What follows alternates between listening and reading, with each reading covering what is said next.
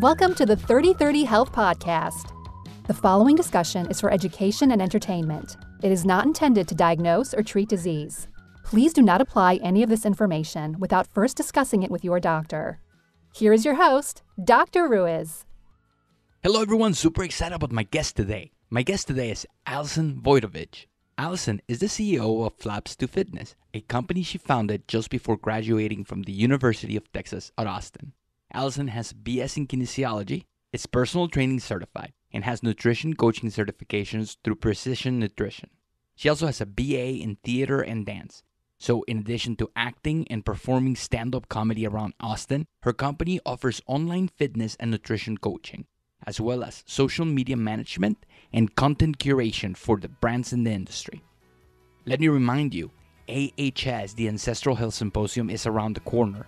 Don't forget to pick up your tickets and come see me present on the role of herbs acting as antimicrobials. I hope you enjoyed the show.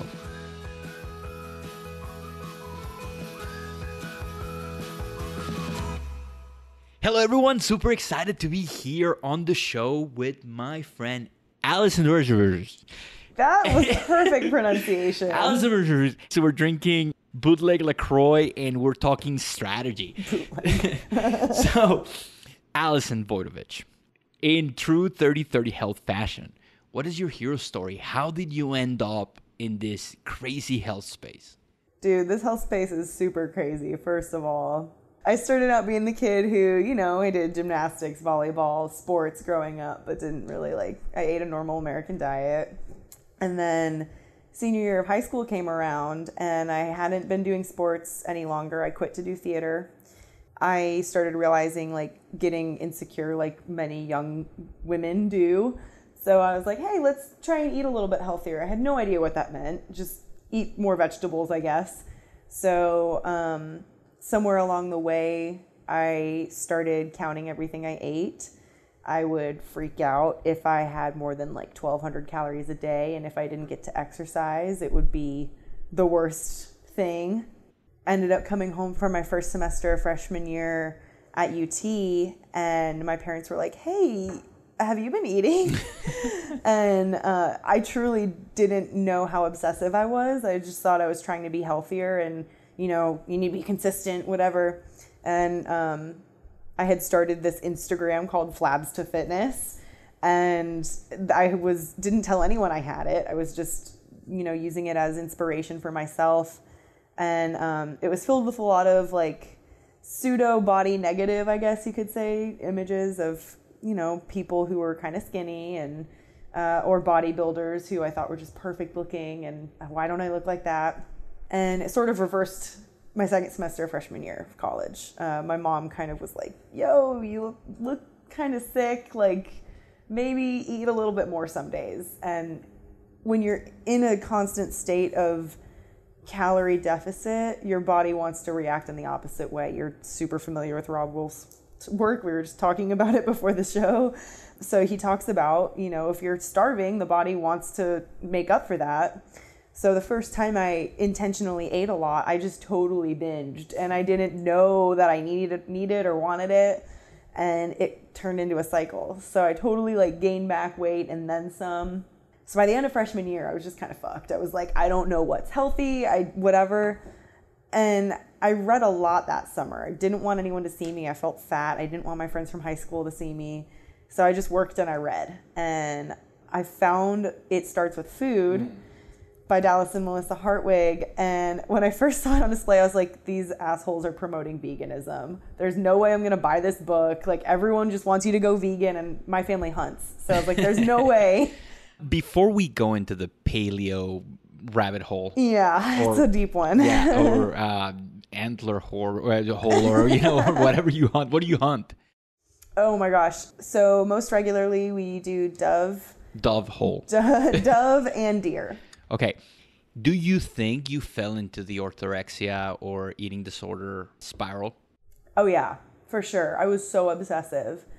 I mean, it's hard to fight back from that, especially when you have that orthorexia pattern. It's super easy kind of to stay in that. But when someone breaks it, like when I first decided to break it, it feels even worse because you still have that perfectionism in your head and you're still like, oh, no, I can just go back to this. But your body has been given some extra energy and it's going to keep fighting back now. It wants that food. So it's this really odd internal struggle of I'm orthorexic and I want to be perfect at all these things. But then also my body is starving and fighting against every piece of what I'm thinking and making me binge. And I don't want to. So for my listeners, what's orthorexia? Orthorexia, as defined by me, is an intense obsession with clean eating, whatever that might be. And it can involve working out as well. So you'll see some vegan orthorexics, you'll see some paleo people, you'll see some who just say clean eating, which for me, for a long time, actually meant as low fat as possible.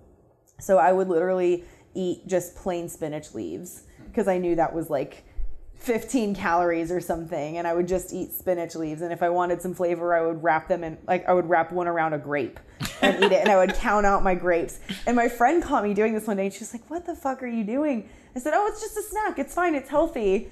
And that's funny because it's healthy, quote unquote, we think it's okay. And we can rationalize this and think to ourselves, oh shit, I'm eating healthy, so it's okay. As long as at least I'm not eating fast food. We can rationalize things. Now, before we go into the paleo rabbit hole, what do you think about the backlash that we're experiencing now? I've been doing this paleo thing for a while. And when I started, it was a lot of like, oh, calories don't matter. Right. And then it was like macros. And then you can go as far back as zone 40, 30, 30. And then now, a lot of the messages that we're receiving on the face space is, oh, nothing matters, calories in, calories out. And, it almost like if it fits your macros kind of mentality. How do you feel about that as a health expert in this space? Do you think that that's going to, bite us in the ass in the near future? I think any extremism bites anyone in the ass. But what I'm talking about is that the pendulum went to the extreme, and now we're like back in the middle where people are like, nothing matters, we're like throwing the baby out with the bathwater. Yeah. Where I think a lot of people, including me, became a little bit orthorexic. And now we're like, the pendulum has swung, and now we're again in it depends and nothing matters, and you can eat shit and lose weight, and the science says that you can eat whatever. What do you think is the next step? I think the research on the actual effects of quality food needs to be stronger. So like I got my nutrition coaching certification through Precision Nutrition. And they don't openly say they support any one like movement. They don't say they're paleo. They don't say they're vegan, whatever. If you were to ask the founder, he tends to lean a little more paleo, I think. Just looking at their meal templates, they never suggest that you eat bread. They never suggest that you eat certain things that aren't paleo. But they also acknowledge that you're not going to convince everyone to cut out cheese. You're not going to convince everyone to not eat bread. So they work based on a huge amount of research that they've gathered. How do people tend to lose weight? And it is consistency and a certain way that you can portion your meals. And they try to work with people and meet them where they're at. So when I coach someone, I try never to tell them, don't eat this. I just try to tell them, do eat that. And so I think right now the confusion too comes from, like I said, lack of research on the specific effects of things that aren't paleo or things that are more processed. We have all these theories of what sucralose is doing and red 40 and yellow 5 or whatever, but there's not a ton of research on them. There's some articles coming out, but no one's been able to say, okay, definitively, this is what yellow number 5 does to us.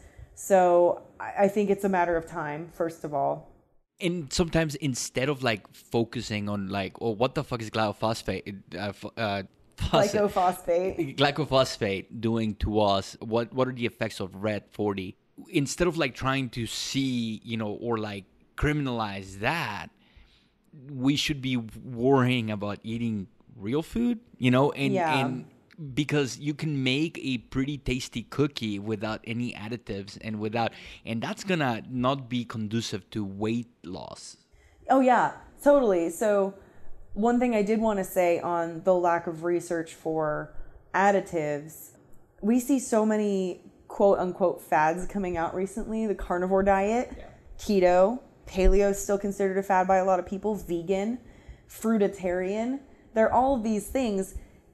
And you tend to see anyone who switches to any of those from a standard American diet tends to get healthier. Yeah. They tend to look better. And like you said, I think it is just a root of eat real food.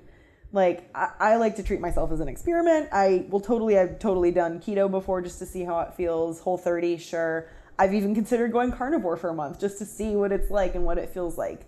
But at the end of the day, any of those options are overall better than the standard American diet. And that's why you see improvement from there. But I have also seen clients run into the issue where they're like, I'm eating everything paleo. Why am I not losing weight? Or why did I gain weight on paleo? And I say, well, record what you're eating for a few days and we'll get back to it. Turns out they're eating half a pound of almonds as their snack in the afternoon. Do you realize how many calories that is?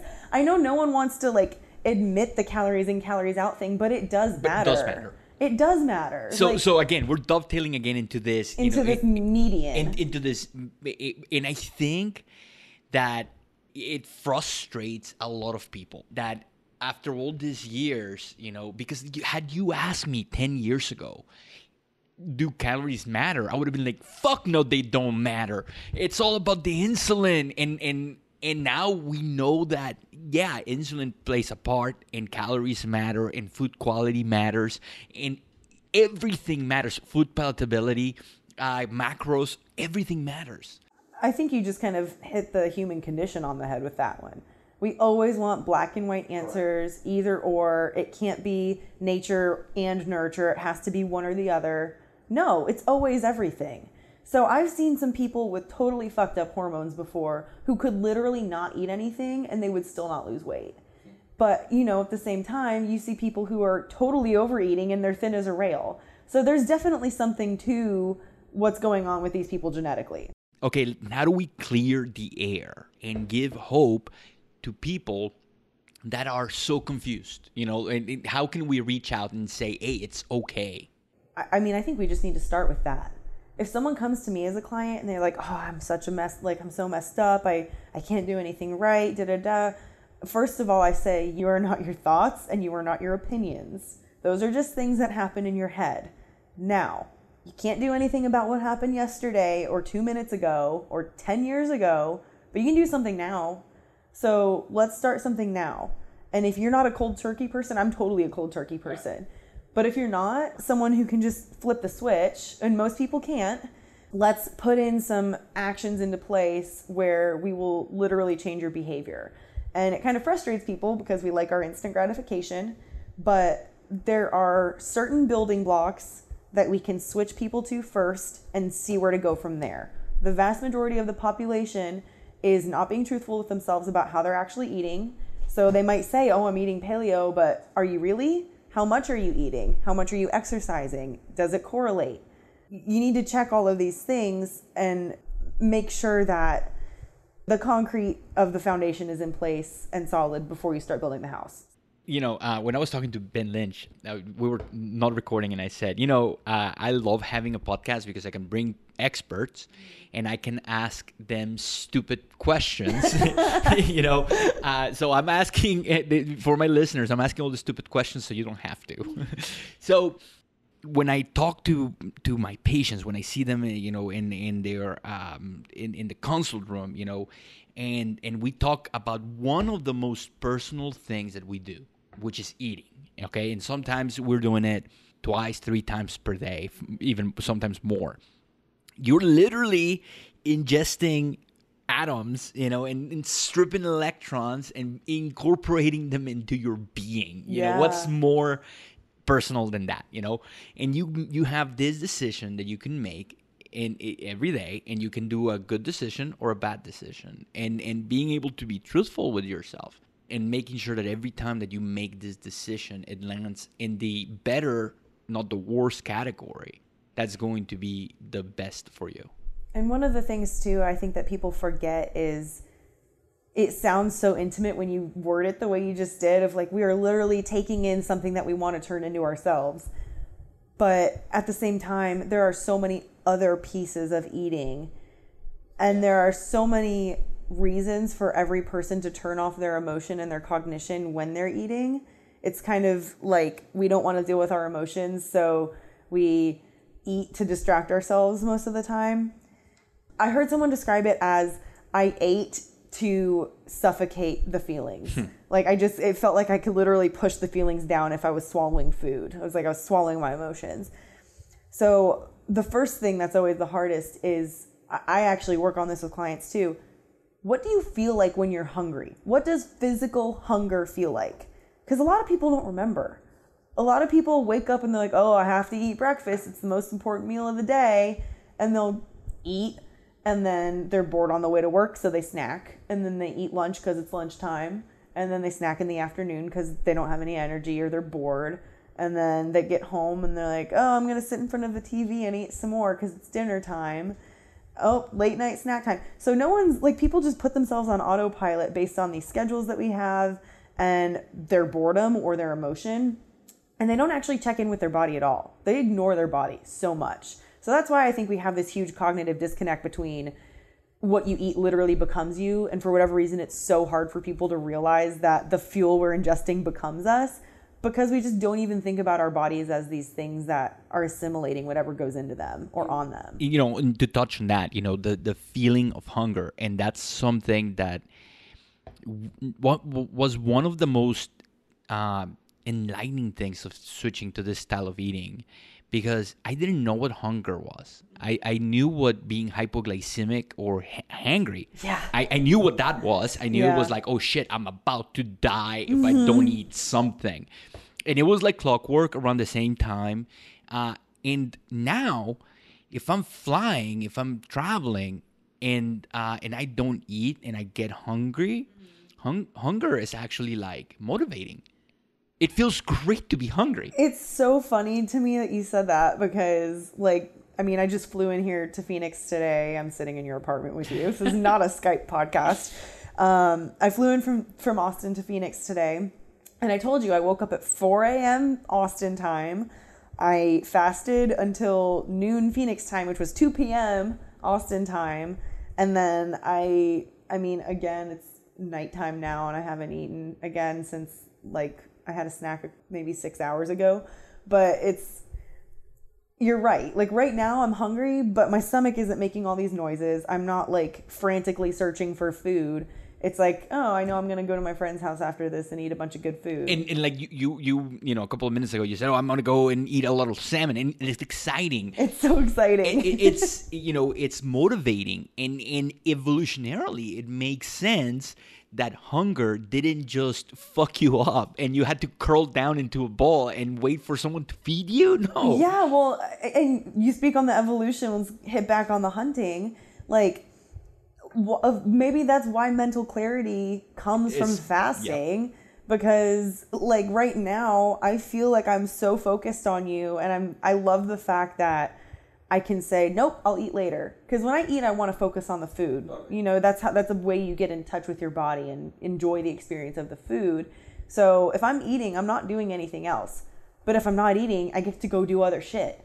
So it's like a fun thing too, where it's a time trade-off. You know, days that I decide I'm not going to eat dinner tonight, I'll just get an extra like chapter or two in on my book or whatever, and it's great. But I don't remember which professional hunter it was, but one of them specifically doesn't bring any food with him, and he just goes on these backpack hunts, which means like you're very likely to die on these backpack hunts. He doesn't tell anyone where he goes. He leaves his cell phone. He brings his bow and arrow, and he brings a backpack with like a sleeping bag or something. And he just goes in the wilderness, and whatever he finds or kills, that's what he eats. But he's talked about how the hunger motivates him, like you said, and it makes his thinking so clear. And when he does finally get to sit down and eat whatever he harvested, it's just so much more rewarding. And we totally miss that when we go to the grocery store. We don't get that today. And how do you train someone to go from being hangry to controlling their emotions? Because, you know,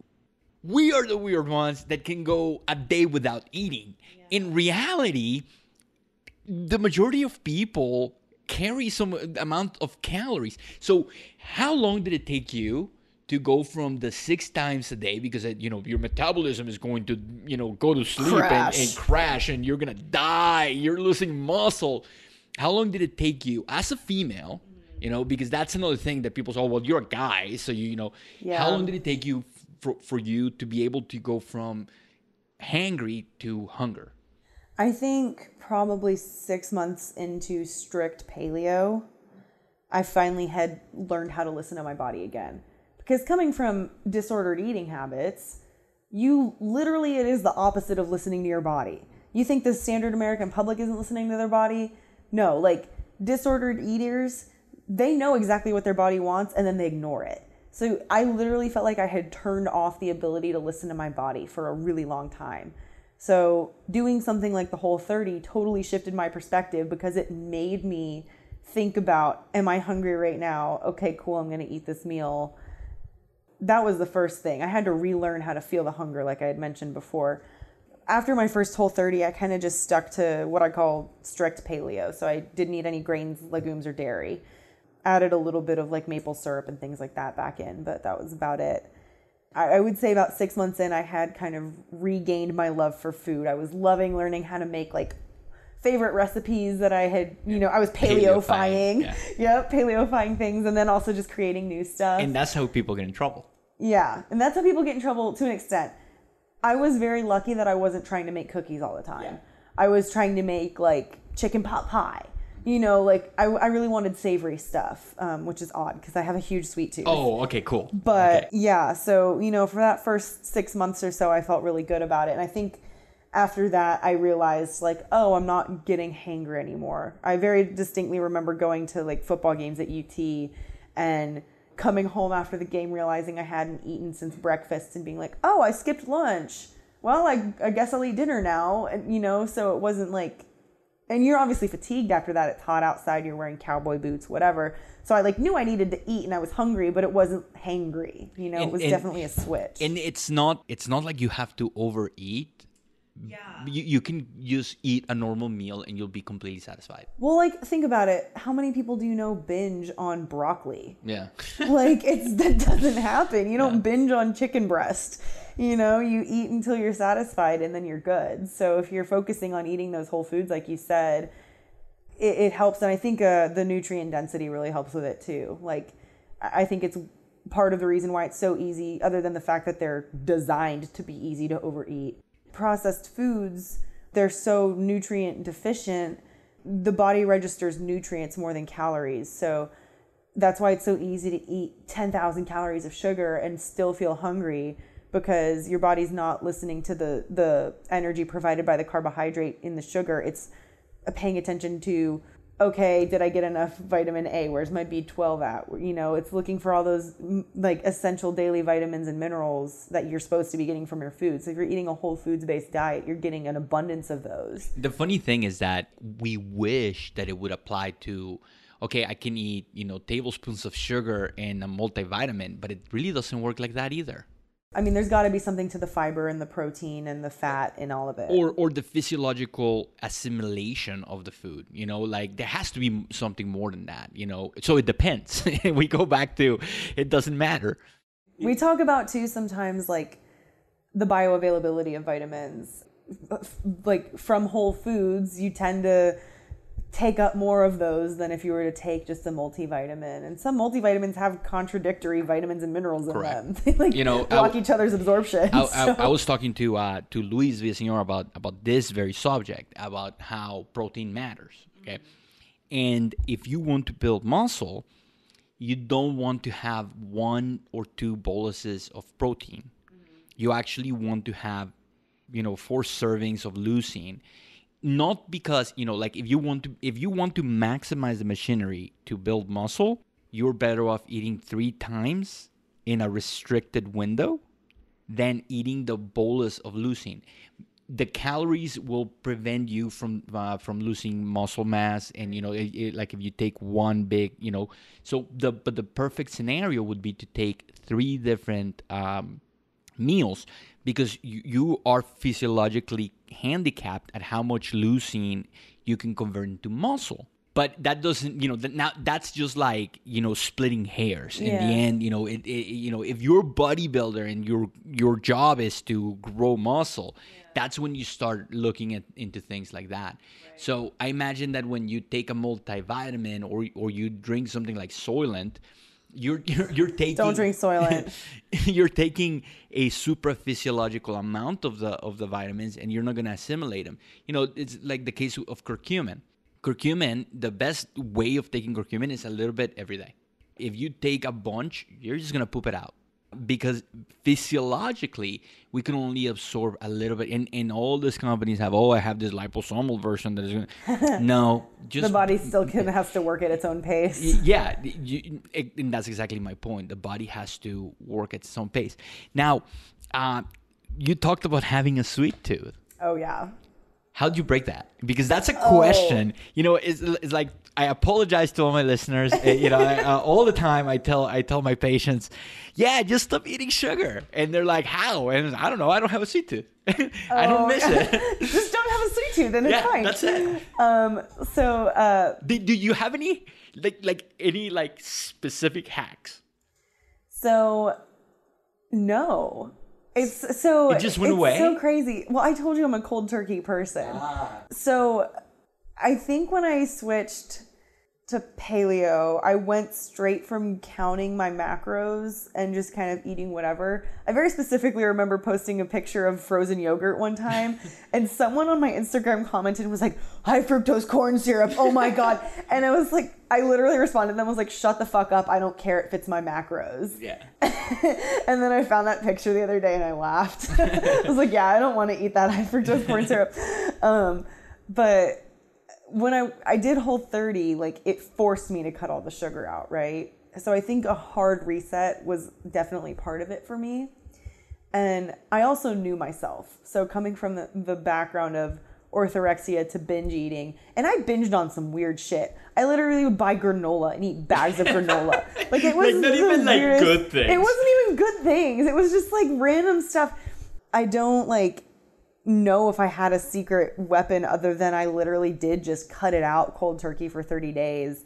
And the first couple weeks of the Whole30 suck no matter who you are. But I also knew when that program was over that you could have it back. I could have it back, but I didn't want it. Mm-hmm. The reason Whole30 was appealing to me coming from a calorie counting orthorexic background was because it gave me rules to follow still.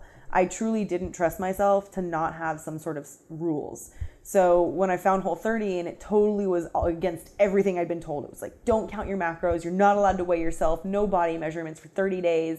You can do it before and after, but that's it.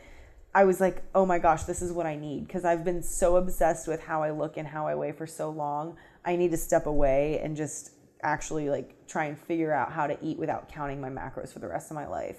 Because I truly thought I was going to just be counting my macros forever. And so when I did that, it totally just kind of reset things. And when the Whole30 ended, I think the first thing I missed was peanut butter. So I was like, I'm going to try it. And I tried it and it made me so bloated. My gut must have been wrecked after all the crap that I had put through it. And so I kind of tried a couple things like that. I tried peanut butter. I think I maybe tried some cheese. And I just decided I'm not going to eat anything not paleo for a while and see what happens. So I did start to get a little bit of a sweet tooth again. I was like, I'd like some pancakes or something, but I, stuck to paleo ingredients. But my kryptonite is ice cream. And I honestly think the reason I didn't start eating paleo ice cream was because not much of it existed when I was, and that's first a problem starting. too. Not much of it existed commercially, and I also didn't have an ice cream maker. so you were ready to make it. Yeah. So those things kind of help. So I guess as general advice to someone trying to cut it, set up your environment so that you succeed. I mentioned precision nutrition earlier. The guy that founded it, Dr. John Berardi, he talks about, he's got Berardi's first rule, and it's, if it's in the house, it will be eaten. Doesn't matter when, it just will be eaten. And I can attest to that every single time. It doesn't matter what it is. If it's something that I like and I buy it and I put it in the house and it's going to get eaten. So I think setting up your environment for success is the number one thing. And then surrounding that is once you clear out all the crap that you don't want to be eating, you need to supply yourself with the good stuff. because it's too easy to just call in something that you don't want to eat or go to the restaurant that you know you shouldn't be at and order that thing. So what are some things that you've brought back that are going to make paleo people, blush? Yeah. So I was strict paleo for about a year straight. And then my friend Anne over at Grass-Fed Salsa, she's a nutrition coach. And Grass-Fed salsa, isn't that great? So she has this program called Ditch Your Nutritionist, and it's like a 3-week thing where it's pretty similar to Whole30, but you also cut out eggs. Afterwards, she gives you a game plan to reintroduce everything and find what your actual sensitivities are. So I did it, and I had been paleo for about a year when I tried this with her, and I was still kind of getting some chin acne, and I knew at this point that it was like food that was doing it to me, but I was like, I don't know what it is. So I did her thing. And I was praying that it wasn't eggs because I love eggs so much. And it was totally eggs. But she gave me this protocol on how to reintroduce things so that I would reintroduce one new thing every 3 days. And if I started noticing a reaction from it, I knew what the thing was because I was only reintroducing the one thing. So we did it with cheese. Nothing bothered me. If anything, my acne actually cleared up a little bit. I think it has something to do with the leucine in it, but that's just my theory. And then the eggs, of course, made my chin break out, and I didn't even want to try to reintroduce gluten and soy. So basically now I've tried everything, and I know certain legumes, so certain beans, like kidney beans will make me bloat still, but lentils are fine. So rice is usually fine. White rice is fine. I work out a lot, so I can handle the carbs, but it's just like, I've just reintroduced things, and for me now, like my non-negotiables are gluten and soy. And I've had accidental reintroductions of them and I've been okay. Sometimes I can notice and sometimes I don't. So that is just a testament to me that my gut is really healed now. I'll supplement with whey protein pretty regularly. So that's dairy. I'll eat yogurt sometimes. I haven't had whey protein in a while. Yeah. I wonder what would happen if I took whey. A lot of people who aren't even who don't even notice a reaction from regular dairy still notice a reaction to whey protein sometimes. It's funny because when people come into my office, okay, with Hashimoto's thyroiditis, which is an autoimmune disease of your thyroid, off the bat, without having to test them, I take them off of wheat, dairy, and eggs. And this is because whenever we test people, those are the things that they come back with. On the flip, eggs are probably one of the first things that I bring back. Because they're so healthy. And most of the sensitivities come from, intestinal permeability. Right. So if you remove the wheat and you happen to be one of the lucky ones that can produce lactase, then most of the time some dairy can come back. But wheat is, it's just so inflammatory. So the thing about dairy is that you can be allergic to so many things and so many fractions of the dairy. Right. So lactose is a sugar. People that can't produce lactase, which is the enzyme that breaks down the sugar, your gut bacteria ends up consuming that sugar and farting, and then you get osmosis and then you have diarrhea.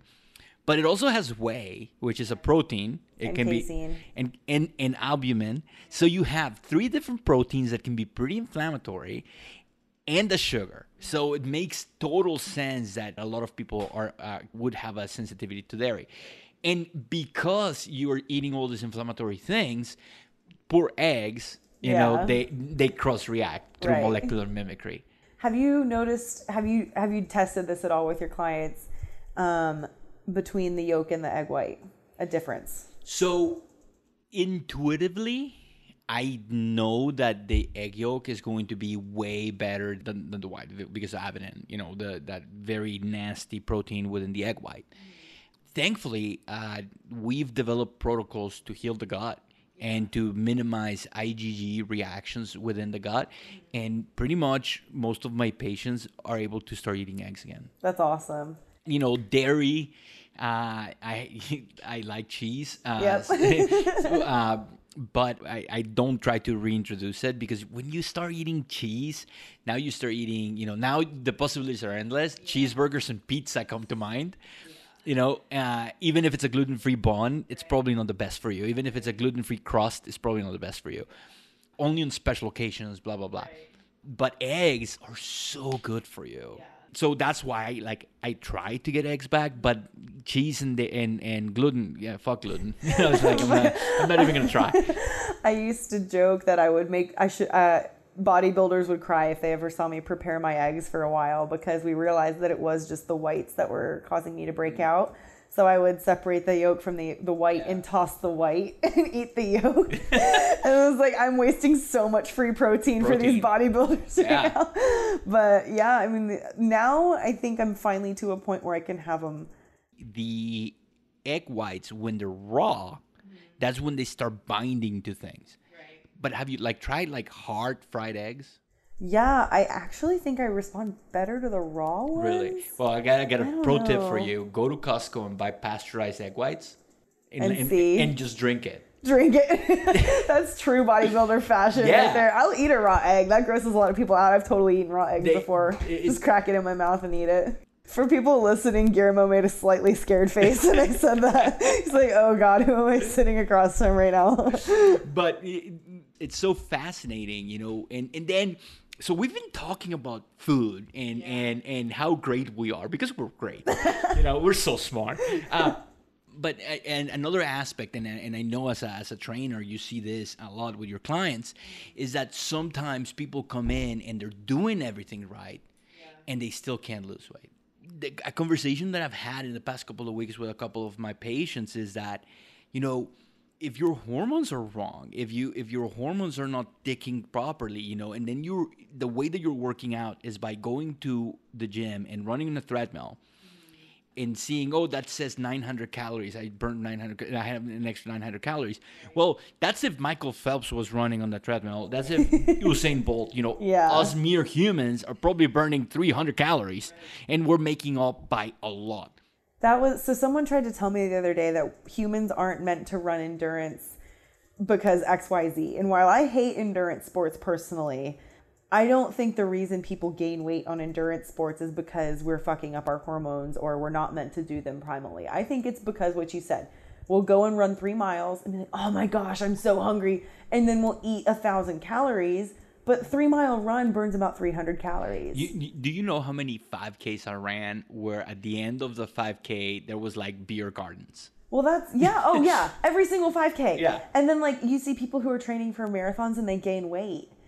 And people start training for these things because they're trying to get in shape and lose weight, and they end up heavier than when they started with more fat. And with bad knees. If they were heavier than when they started because of muscle gain, that's one thing, but it's always because they've gained fat. Or most of the time.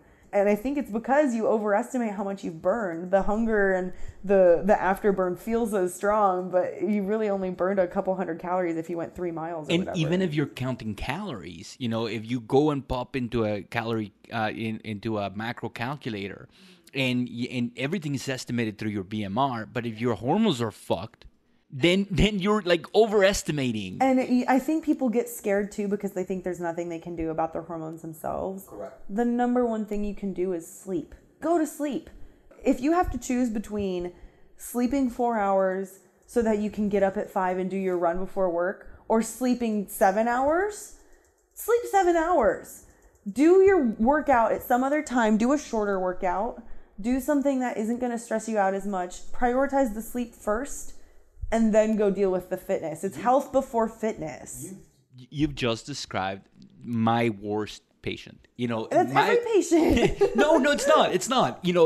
Because if I was to draw a line and have two different types of patients, I have the patient that does not work out. They intuitively know that they need to work out because working out is healthy. Right. But they just have fatigue and I got to build them up, maybe fix their fucking hormones and, in order for them to be able to run or exercise or lift weights. And then I have, on the other side, the patient who is type A. And they do everything. And they got to wake up at 4 and they'll say things like, but that's the way I de-stress. And intuitively, because they know that working out is good for them, they think that more is more when they're just chipping away at their health. And it is so difficult for me to switch that switch and convince them that, holy shit, dude, you need to sleep. You need to relax. You need to, spend time with your wife. Why are you waking up at 4 a.m. so you can, punish yourself? I'm totally a type A person, if you can't tell. I'm very type A. And I'll do the wake up at 5 thing. I get up, I go, I like to walk on the treadmill, like very slow pace. I totally copy Ben Greenfield on this. I walk at a slow pace with my computer on the treadmill and I answer my emails in the morning. It wakes me up. It's great. But I'm also an actor. I'm also a stand-up comedian. If I am out late at the club or at a show, I'm not waking up at 5 the next day. I make sure I get at least 7 hours of sleep. And last week totally threw me on my ass. Last week was the week after Wojtowecz, and I was so excited. I was like, after the event, I'm gonna, rest for a day, and then I get to go to the gym again before I go on this trip for 3 weeks. Totally went to the gym twice, half-assed this workout, and halfway through both of those workouts, I was like, I shouldn't be doing this right now. Went home, went for a walk outside, went to bed early, got 9 or 10 hours of sleep. And so today's Tuesday. Yesterday was Monday. I finally got my first good workout in after the conference because I spent the whole prior week recovering and sleeping and just doing slow stuff like going for a walk outside and enjoying the sunlight. Wojtowecz kicked my ass. Oh my gosh, I had no idea it was going to knock me on my butt like that. I talk about intermittent fasting a lot, and I've been doing it for so long, and I feel great whenever I intermittent fast. Sometimes, every once in a while I'll go have brunch. And that's a big deal because I don't usually eat anything for breakfast. Yeah. Yesterday, I had breakfast, lunch, and dinner for the first time in probably years because I felt so depleted. That I also noticed that I was getting so mad at myself last week for feeling like I needed to eat more than normal. Yeah. I was like, I'm not exercising. I don't need this much food, but my body just wanted it. And I actually woke up feeling leaner. I just needed the calories. Yeah. Because I was just so fucked up. Because, it's like being... So let's talk about Wojtowecz. What's your involvement with Wojtowecz? So my title with Wojtowecz is Social PR Coordinator. How did you get involved with it? So I graduated from UT in May of 2017 with a Bachelor of Arts in Acting and a Bachelor of Science in Kinesiology. I was friends with Keith Norris. I literally think we met on Instagram. I legit think that's what happened. I had gotten coffee with him a few times. He'd trained me before. Great guy, Keith. Love Keith. Hi, Keith. He knew I was graduating. I graduated the weekend of Wojtowecz 2017. So I literally showed up to the event, said hi to all my vendor friends, went and walked, and then came the next day to see the talks and say hi to everyone again. And you got a really cool shirt. Yeah, I got your shirt. How the hell did you know? Literally, you handed it to my friend Zach, and my friend Zach handed it to me. He was like, I don't know what this is, but it's a free shirt. Here you go. And I've had that. I wear that shirt all the time, and I brought it on this trip, actually, and I was going to wear it for you today, but I didn't have the time to But change. you're sweaty, so I don't want you putting sweat on my brand. I'll fly it over the cliffs of Moher in Ireland. Yes! So I got coffee with Keith right after I graduated, and he's like, dude, what are you doing? And I was like, I don't know. I started this company, and I don't freaking know how to market what I'm doing, whatever. And he goes, you need to talk to my team. So he put me in contact with the people running Wojtowecz's marketing. And they were like, yeah, you don't know what you're doing on the marketing front. Let's get you an internship. So they convinced Wojtowecz to take me on as their fall intern. So from August through December of 2017, I was the Wojtowecz intern. And literally the week that I joined as the intern, their content coordinator left and their Instagram person was on the way out. So I got to kind of fill a bunch of holes for a little while. I learned everything from content, optimization for SEO, to all of their publishing strategies for social media, which social media is my jam. I already knew that. So I actually improved theirs for them. All of these things that they just kind of needed someone to help out with. And throughout that semester, I say semester, I wasn't in school, but it was a semester, the marketing team kind of got rebuilt. So by the time January rolled around, they were like, hey, we have this PR position kind of in the works.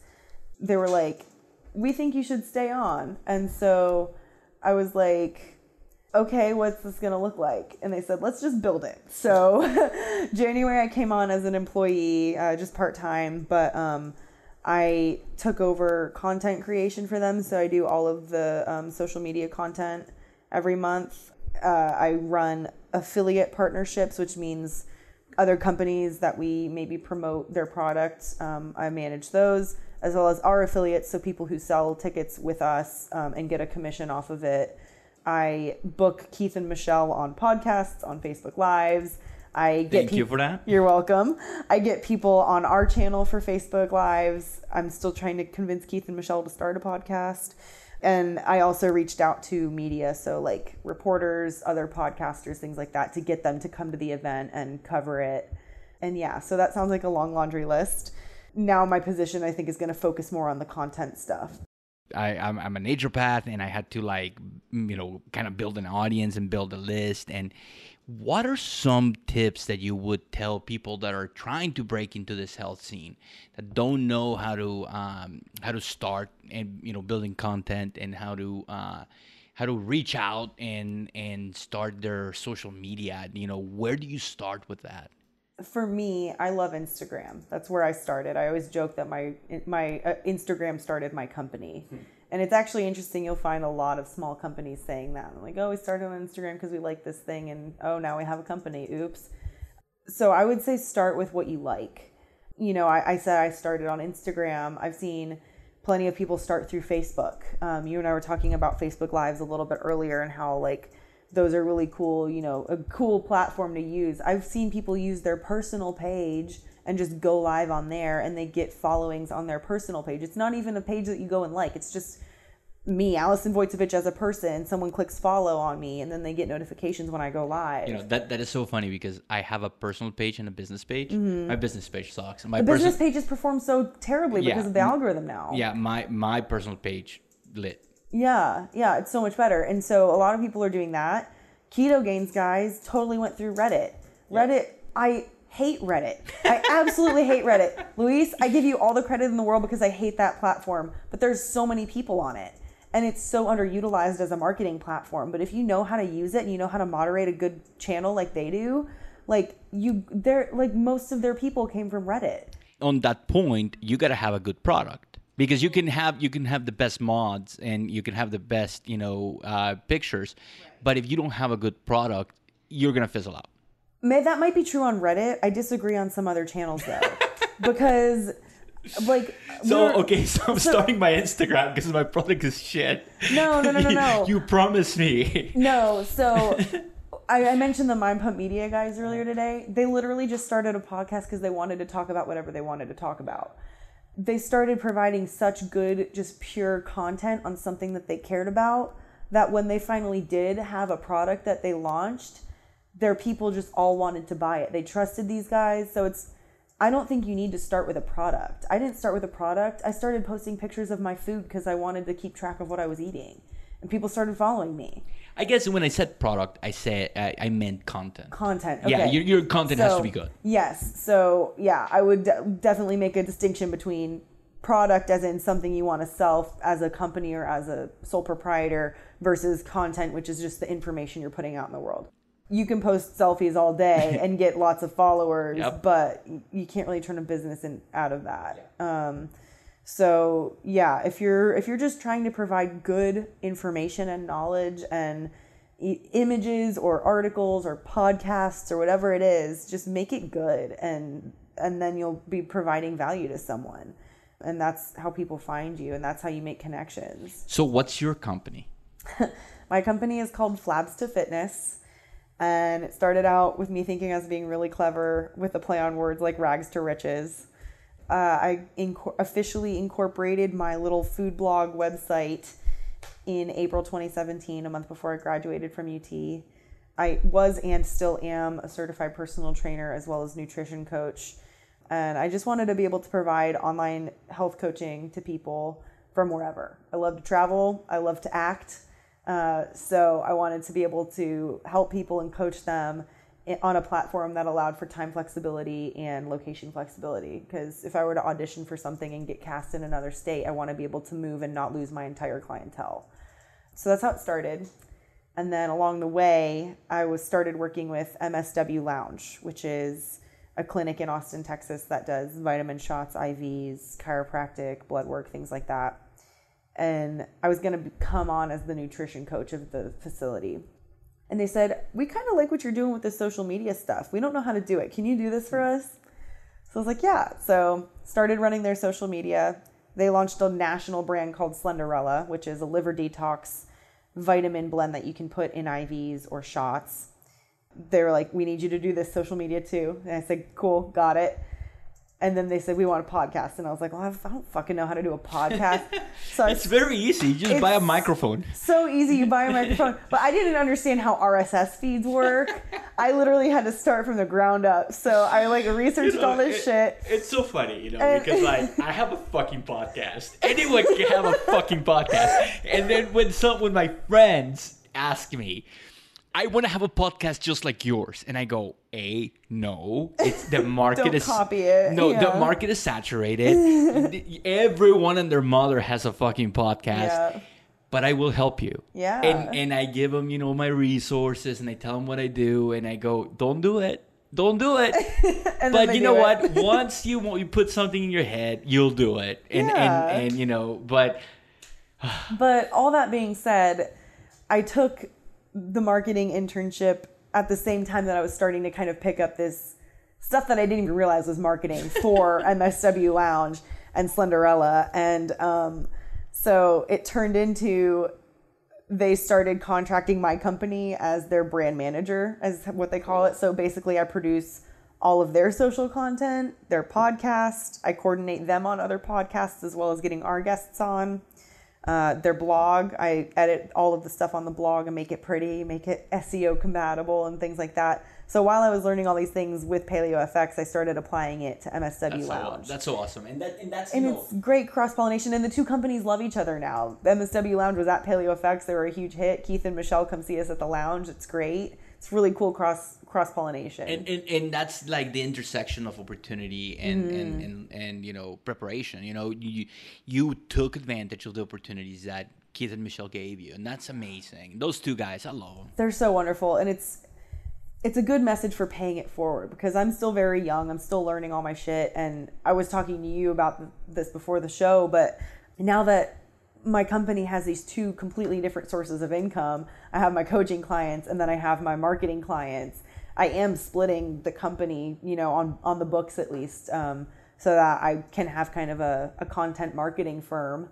And my hope with that is to build up a team of people who like to create good content for health brands. And I think that's a really cool foot in the door to have in the health industry, where I do know the science, I do have the degree, I do have the certifications, and I do have clients, and I've gone through the shit myself. I still train regularly, all that, whatever.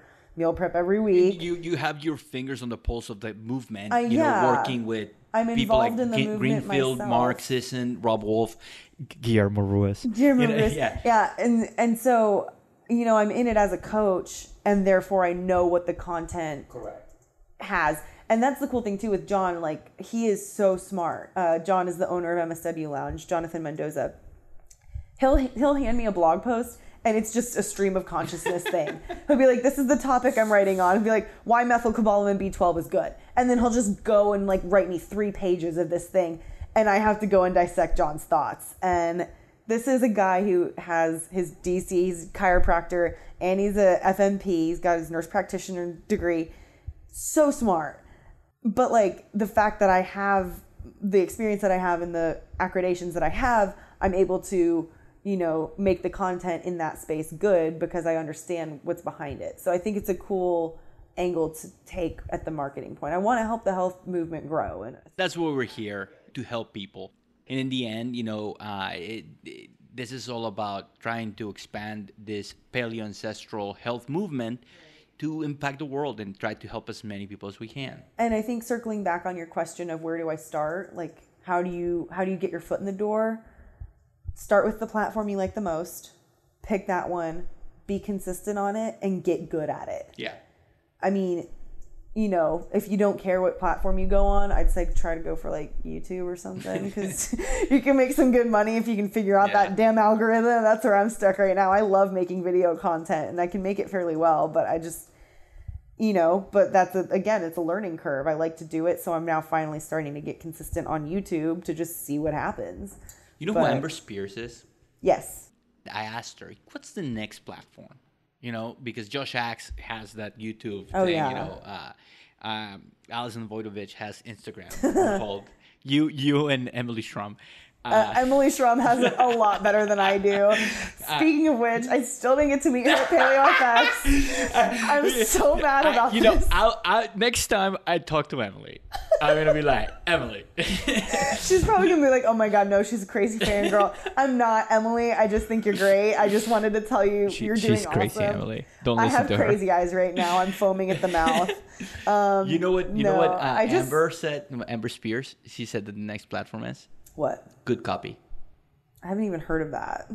Being able to write a good email. Being Oh, able good. to. I thought you meant like this is like a social media. Good copy. I'm like,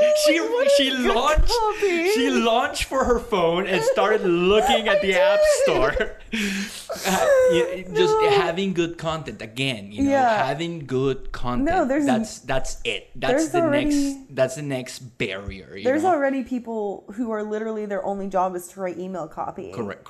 Yeah, I mean that's a thing, and there's definitely an art to how do we get people to click on this thing more. Yeah, and that's it, you know, because the gap is getting bigger and bigger and bigger between the new people and the Sissons and the Dr. Christiansens and the Josh Axe and the Pro Modders and I can keep naming names, and these people have millions of views a day. Oh yeah. You know, and then you have someone that gets excited because they got 20 views in a day. Well, talking about one little helpful tool that you can use for email copy is your subject line matters now. Totally. CoSchedule is a social media scheduler platform, but they have an email subject line score system. So if you just Google like CoSchedule email subject line score or whatever, it should pop up. But you can type in, you know, what you want your email subject line to be, and it'll score it on a scale of 1 to 100. And tell you like reasons why it gave that score and give you tips on how to improve it. So you can just literally keep editing your email subject until you get it to whatever score you want. Well, Allison, you know, this has been an amazing talk, you know. We've been talking for like, what, an hour and 3 minutes? My friend is texting me like, asking if I'm okay. She literally was like, I just got a really weird feeling. Are you sure you're okay? You should send her a picture of what you're doing. Okay, so where can people, you know, I know a lot of people are graduating and they're going to start their practices and they might need someone to help them, you know, with social media. Yeah. I know people are very interested in the subject of health and losing weight, and, you know, where can they reach you out for if they want some personal coaching? Do you have any programs that you're promoting? Yeah. So, my 5x10 and 20 workout program is the 20-minute workout you can do anywhere. Cool. So I started that kind of, it's a conglomeration of my history. I've worked in a training facility for people with like mobility issues before. So anything from knee injuries to shoulder to whatever. So I try to program this workout program for knee injuries, for pregnancy, things that, you know, easily adjustable. But that's my subscription workout program. If you want an idea of how I train, it's a really cool place to start. It's only $19 a month and you get 3 workouts a week. Cool. What about for like social media help and, you know? Social media help, you can email flabstofitness@gmail.com. My website is www.flabstofitness.com. That's FLABSTO fitness.com. At Flabs2Fitness on all social media.